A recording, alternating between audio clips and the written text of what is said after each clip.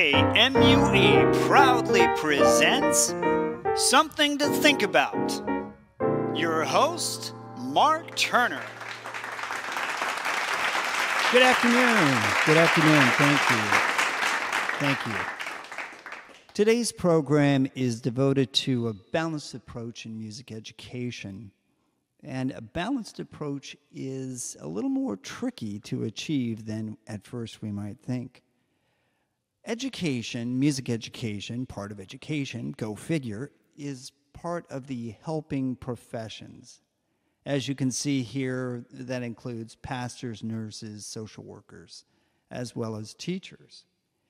Now, in the helping professions, help is the operative word. And we always think of ourselves as servants. We serve someone else's needs. We're there for someone else. And this is a good thing more often than not. And sometimes we may think of it as a little bit of Spock in Wrath of Khan. The needs of the many outweigh the needs of the few, or the one. And sometimes we simply give and give and give again until we're completely spent, to the point where we might feel that we're a doormat and people wipe their feet upon us, which is not really a good thing. Chris Higgins wrote a book a couple years ago called The Good Life of Teaching, and in it he sets forth a thesis that being a helping profession is a double-edged sword. It does have its good qualities, and it also has things about it that make it not the greatest of vocations. He begins by suggesting that there's virtue in what we do. There are good things. There's good that comes out of any occupation. External goods relate to extrinsic things, money, prestige, awards, those sort of things. There are also internal goods, and the internal goods are those things that keep you fresh and alive. For music, this is a real easy one. It's music itself. It's the music we make that keeps us going. When we look at the point of education, what is the point of education? Is it to teach or to learn? We have both. We can't not have both. We have to learn, and then there are some we teach somehow. Of the two, the more important is to learn. If the learning of music is the making of music, then there needs to be some making of music in the school with everyone. And we can see how this might be more appropriate or applicable to secondary, but it really needs to be at the elementary as well. This idea of teaching and learning in music leads us to this conundrum. We're kind of caught between two worlds. On the left, you see, we have a world of teaching where the adult is helping the child learn something on an ORF instrument. And on the right, we have a performance there in some sort of a church or cathedral. We have the teaching and we have the performance. And then we get in this bickering fight about, okay, well, that's not music. If it's an ORF instrument, that's not really music. Come on. And the other side is going to say, well, you're not really teaching, you're just abusing kids. And we could go back and forth, but it's not going to change the dynamic of what's going on. We're caught between these two worlds, and we must reconcile the differences.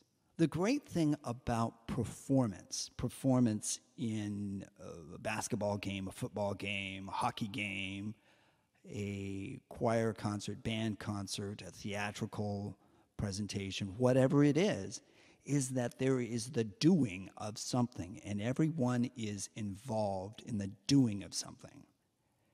Here in this football game, the coach is not really happy with the player because there's a game at stake. In this picture, the conductor's not happy with someone else because there is a performance at stake. It isn't the conductor and it isn't the player, it's the music that is at stake. It isn't the coach, it's not the player, it's the outcome of the game that is at stake. Everything else is secondary to that. And here we have the omnipotent conductor who basks in the glory of the adulations because this performance was the fruit of his labor or her labor. It's all because of me. I put this together. So the question that we're posed with, or the question that we must answer, is how does one keep a genuine foothold in each practical world without making a mockery of the other? Foothold in practical world, in two practical worlds, one of music and one of education. The Greeks believed that humans were born with 4 arms and 4 legs and 2 heads, and that Zeus was upset one day and ripped us apart. The rest of our lives are devoted to trying to find that other half. For us, one half is the artist, and the other is the educator, the teacher. That we're trying to find the two because without having both of them, we're not whole.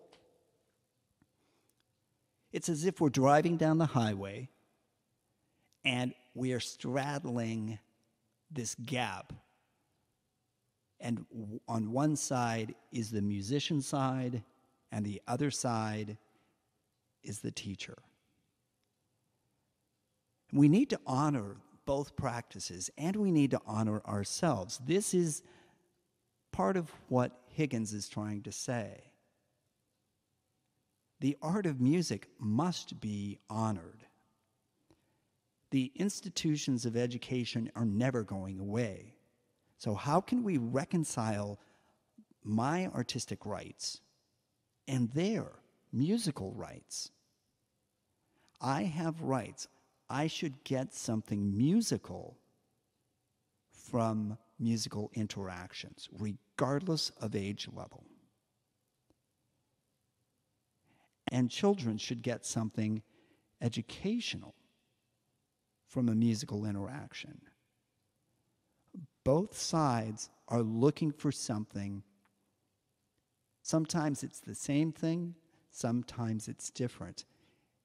And the goal is, or the challenge is, how do we bring these two worlds together so that both parties, the adult and the children, can mutually benefit from this interaction? Again, how does one keep a genuine foothold in each practical world without making a mockery of the other? We have choices. We have choices and we have stereotypes, and these are very much stereotypes. There's the tyrant, there's the omnipotent conductor, and there's this humble, self-effacing servant.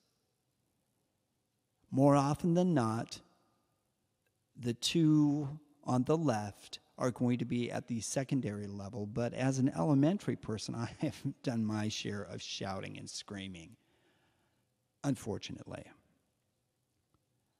Any of these are not good in and of themselves. Each of them is an extreme. And it's easy for us to go to the extremes because that's what we've experienced.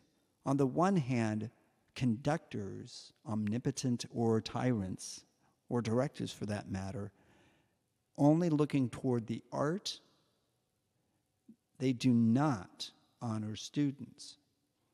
And if you're nothing but a self-effacing servant, you're not honoring yourself as a musician or your children as musicians.